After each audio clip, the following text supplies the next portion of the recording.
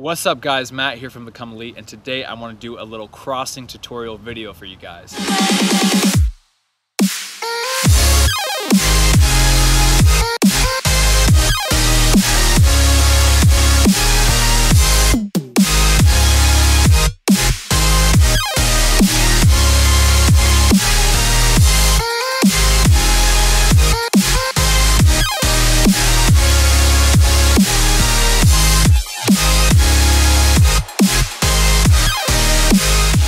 A ton of you guys ask me how to do a proper cross or the technique about how to whip in a good ball into the box. So today I just want to share with you what goes through my head when I'm whipping in the ball. So there's 5 things to take into account when crossing in the ball, but there's one crucial step that I know is causing you guys all the problems, which I'll talk about later. So the first step, you're just gonna be running down the outside of the field right along the sideline, and keep the ball on the outside part of your body, because the defender is going to be following you right on the left side of your body if you're crossing it with the right, and the defender is going to be on your right side of the body if you're crossing with your left.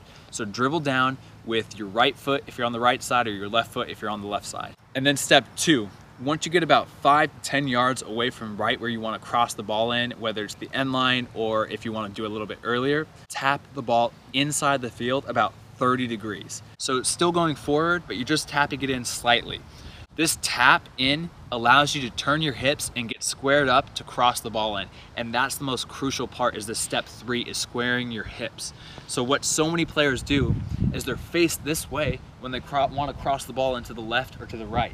And no matter how strong you are, it's going to be impossible to whip in a decent cross when you're faced this way and your hips are pointed this way when you want to be going this way. So what you do after you tap that ball in, you're gonna open up slightly, round your hips in, and you're gonna square your hips into the center of the field. And just by squaring the hips, it's gonna literally change the game of crossing for you guys, because I know that's the problem. Step 4 is all about the plant foot.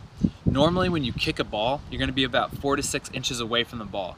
But usually the ball is rolling forward, or it's just rolling very slowly. But with this, the ball's moving away from you pretty quickly.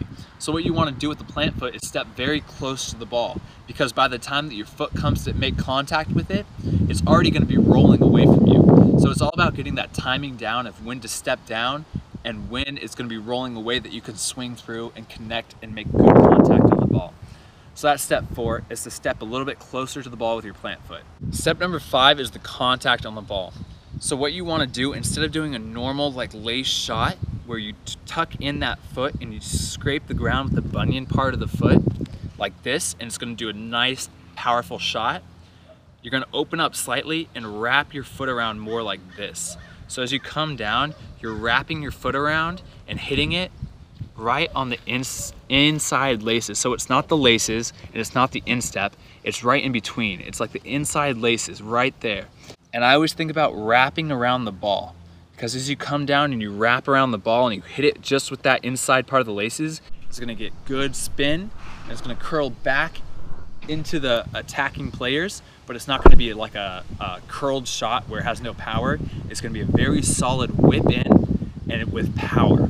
So those are my 5 steps: dribbling straight down the line, tapping the ball 30 degrees inside the field, squaring your hips, planting your foot closer to the ball to allow that ball to roll away from you, and then wrapping around the ball and making contact with the inside laces, not the instep and not the laces in between. And that is going to give you a great whipped in ball with power, spin, and curling back to your attacker so they can just head it or tap it into the goal. So that's the video. I hope you guys liked it. If you did, hit like, give me a comment, and subscribe for more videos.